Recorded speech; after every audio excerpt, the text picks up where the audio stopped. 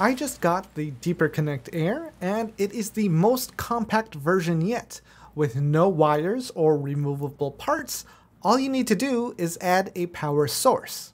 Now, if you're wondering where I'm at, I happen to be at Hooters in Taiwan with Eric Ma, who is very focused on the lunch show at the moment. And at Hooters Taiwan, they have a show at lunch and in the evening.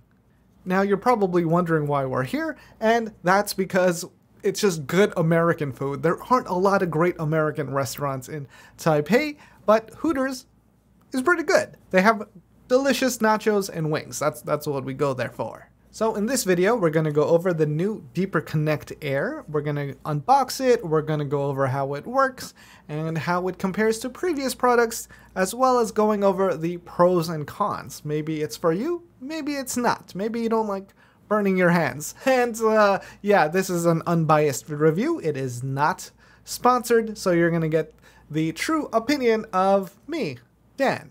And if you're new to the channel, I'm Dan. There isn't another one on this channel, at least not at the moment. And if you like the content, feel free to stick around for the whole video and like the video.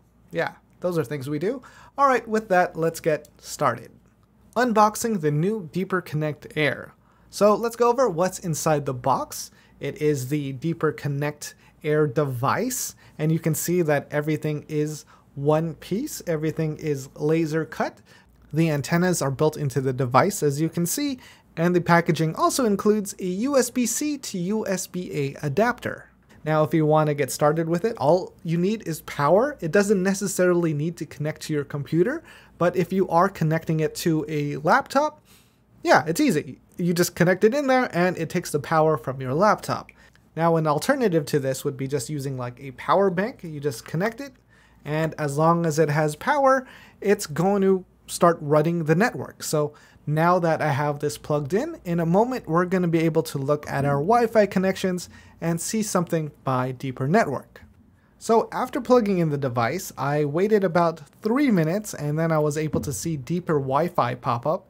And yours is going to say something similar. It's going to say Deeper Wi-Fi and then several numbers at the end. So I'm going to connect to this network, and the password by default is going to be I love Deeper. I know that is one of the negative points. I think they could improve on a less awful password, I guess. I don't know. It's could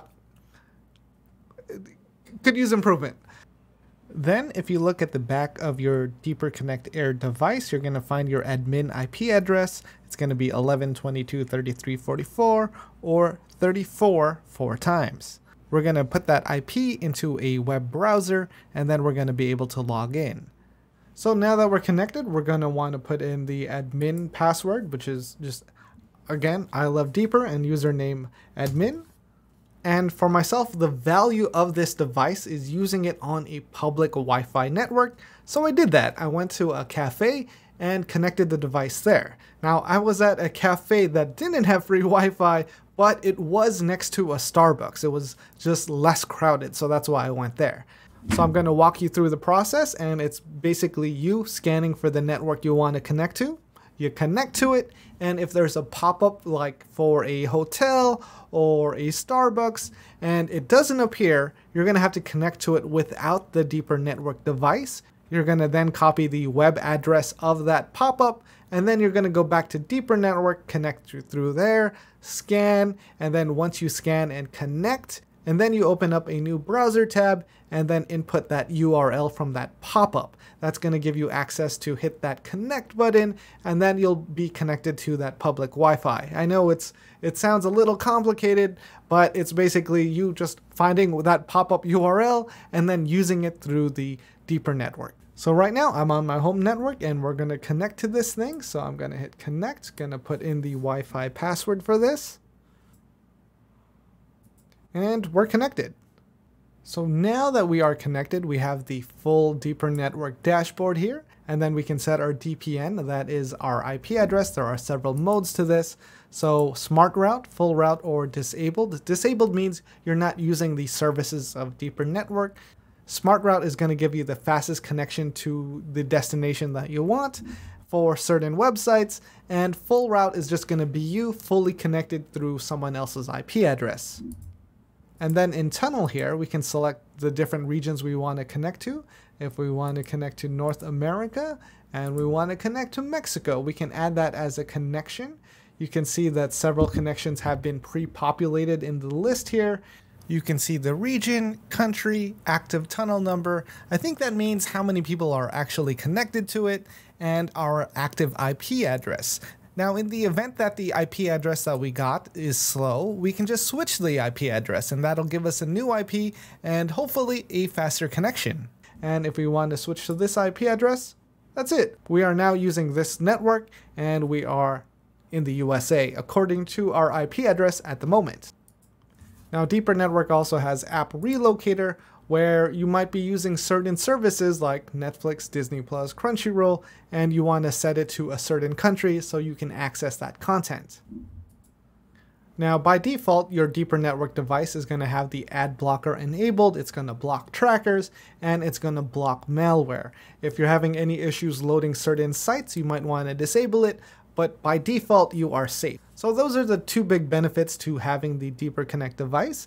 You have a VPN where you can connect to anywhere, and it makes it easy to access content, as well as having a built-in pop-up blocker and malware blocker. So if you have kids or family or older relatives that aren't good with pop-ups and just might accidentally click anything, then you'll very likely find these devices incredibly useful.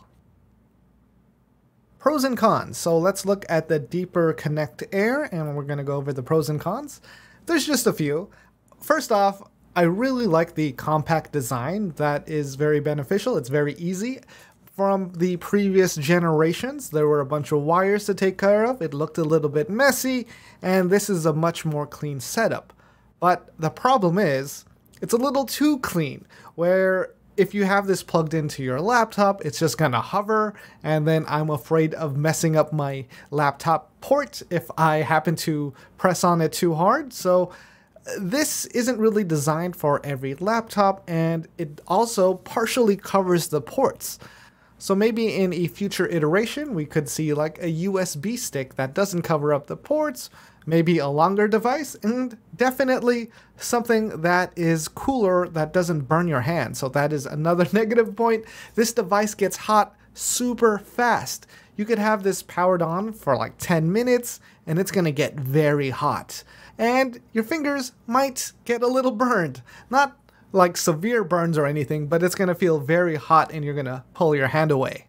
So those are my 3 negative points. 1, it gets very hot. Number 2, it can cover multiple ports on your laptop if you are connecting it that way. And 3, there's no kickstand, so it's just gonna hover there. That's not a problem, but it does have the potential of messing up your laptop port if something happens to fall on the device. So you gotta be a little careful there.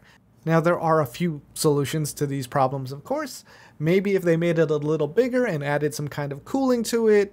Maybe if they added some type of protective layer so you don't burn your hands when you pick it up. Maybe if they adjusted the antennas where it would kick out a little bit so then it would be able to stand on your desk. So I do see a future generation of these devices where they resolve these problems. But if you want something very simple and easy to carry, then this is for you. Personally, I wouldn't recommend actually leaving this on your laptop. I would just use a power bank or just an outlet because you don't necessarily need the device plugged into your computer. It just needs power. And as it has power and connects to the internet, that's all you need it for. So I do like that Deeper Network continues to innovate and improve their products. I think this is a big improvement, but I think there could have been a few more because if they actually used this on a laptop and touched it after 10 minutes, they would say, hey, we gotta add something here so people don't burn their fingers.